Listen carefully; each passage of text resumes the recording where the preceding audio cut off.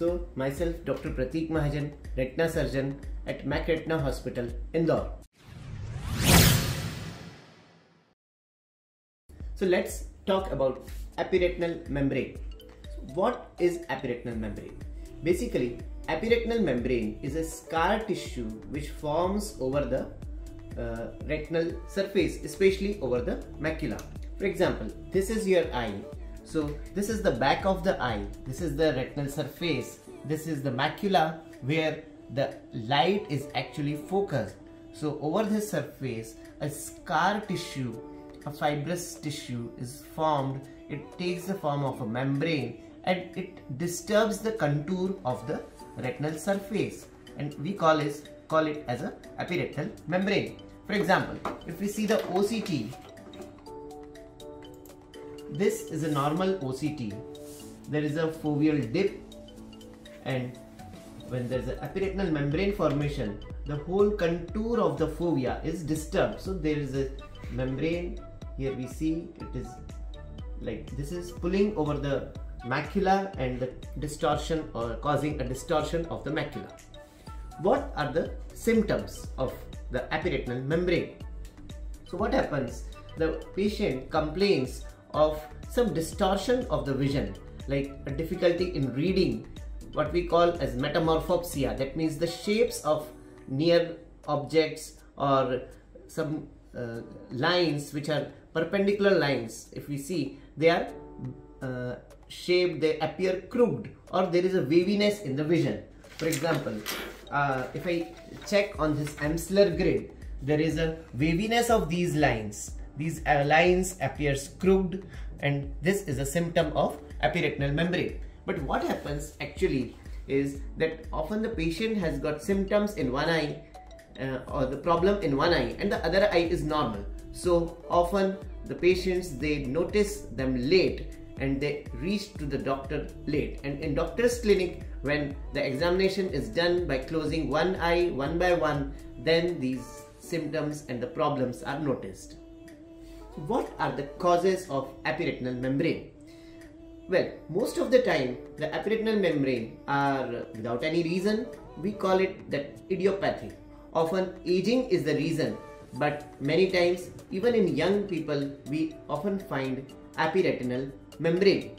So the primarily epiretinal membrane can be idiopathic, that means without any reason, but there may be secondary causes which your doctor will find out, which we will find out when we will examine your retina.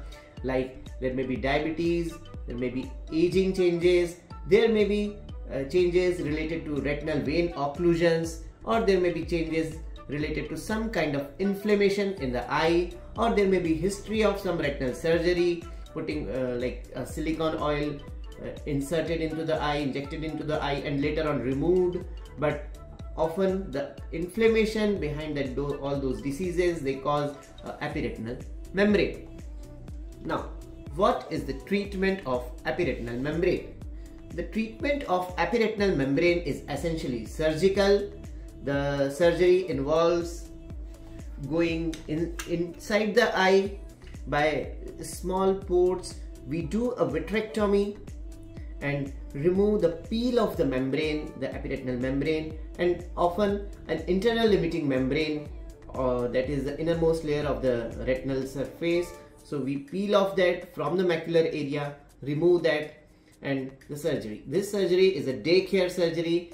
The duration of the surgery is about 30 to 45 minutes, and after the removal of the vitreous and the epiretinal membrane, the eye, you may find the next day some bubble like thing inside the eye for about 4 to 5 days, because we put some air bubble to support the eye. Many times air bubble is not put, and you can have a good vision from the next day or even after the surgery. So what are the complications of epiretinal membrane? So if the epiretinal membrane is not operated, if it stays there, then it may lead to more and more distortion of the vision. So the visual, you may be like having a disability in your day-to-day life, while like reading or driving. Many times they progress to even macular holes. So these can be the complications of epiretinal membrane. Now, what can be the complications of vitrectomy surgery that we do for epiretinal membrane?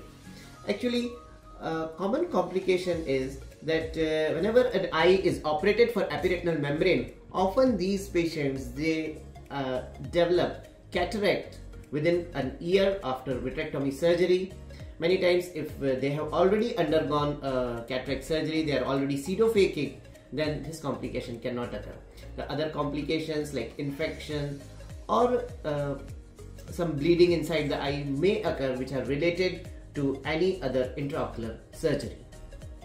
So whether I should go for a epiretinal membrane surgery, this question might be coming in your mind if you are having a epiretinal membrane. So basically the answer can be given only with a proper discussion with your doctor, whether what is actually the level of your vision, whether it is causing the distortion of your vision, how much contour of the fovea is being disturbed by that epiretinal membrane, what is the level of macular ischemia, whether you are going to get benefit from that surgery or not.